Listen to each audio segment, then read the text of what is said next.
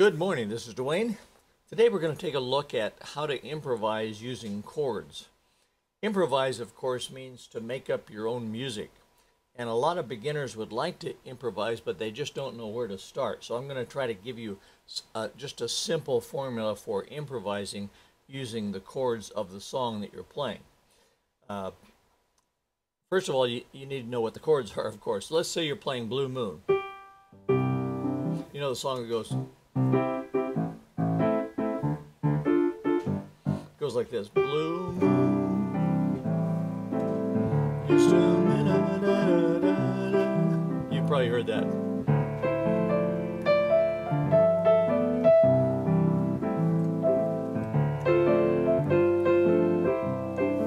You've heard that, okay? And it's the theme of it is just four chords. It's the C chord, the A minor chord, the D minor chord, and the G7th chord, okay? So the melody, the rhythm of the melody goes like this.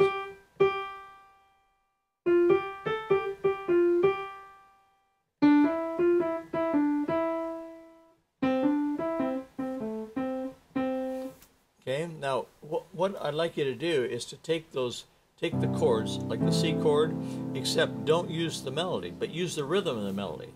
Instead of playing Blue Moon,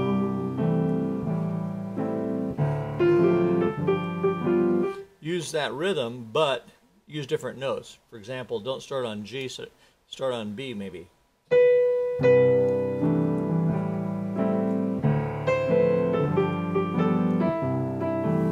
You see that? I use the same rhythm exactly. Da da da da da da da da.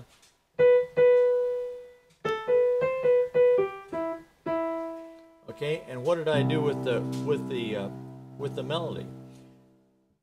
I used the notes of the chord or scale notes. And by the way, that's all melodies are made out of. They're either made out of scale fragments, part of a scale, or a broken chord. Those are the only two possibilities. Okay, of course, could be different kinds of scales like chromatic scales and so on, but you only have those two possibilities: either a broken chord or a scale fragment. Okay, now let's do the same thing this time, but start on, we won't start on B, say let's start on E this time.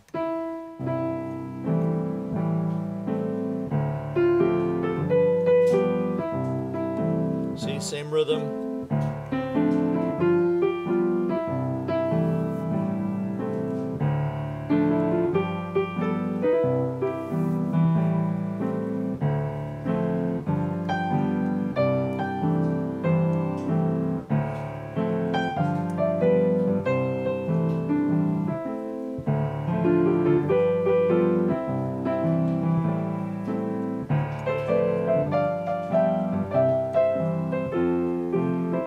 See that? That was very simple, very easy, and it wasn't very exciting, but that's where you start, okay? Just take the notes of a chord, first of all, and just use the notes of the chord or the notes of the scale. Let me just do the notes of the chord this time, okay? And this is going to sound really boring, and I'll use the same rhythm, but you'll get the idea.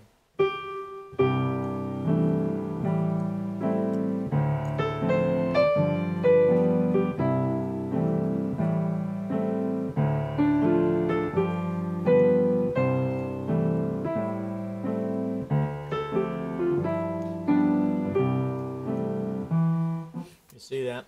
I used the notes of whatever chord was in fourth. If the C chord was in fourth, I used notes, either the C, E, or G notes, okay?